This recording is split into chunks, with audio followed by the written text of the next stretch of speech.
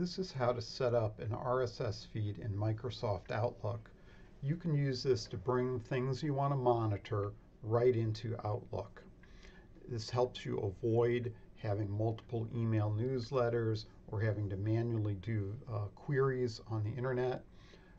And sometimes it'll avoid having to ask people to email you things. You can use this technique with any online item that offers an RSS feed.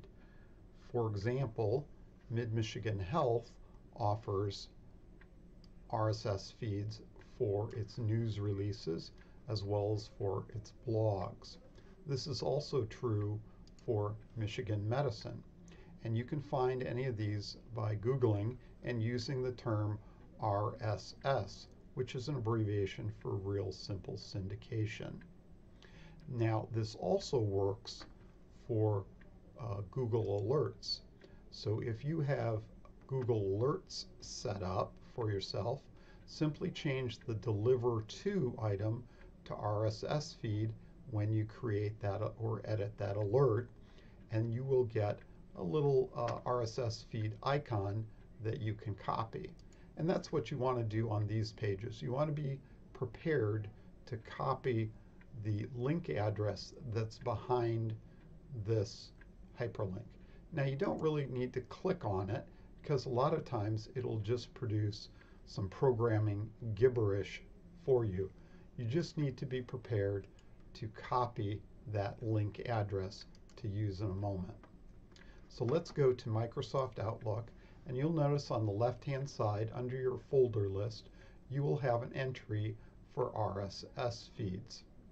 And this will give you some explanation about them and offer some help about how to subscribe to an RSS feed.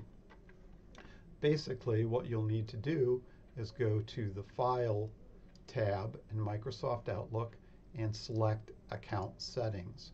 From here, select Account Settings again, and then on the dialog box, select RSS Feeds. At this point, you can select New, and here's your option to paste in that feed URL that you copied. Select Add, you can name it, make some other choices, and you're good to go. And you can see that that is coming in over here.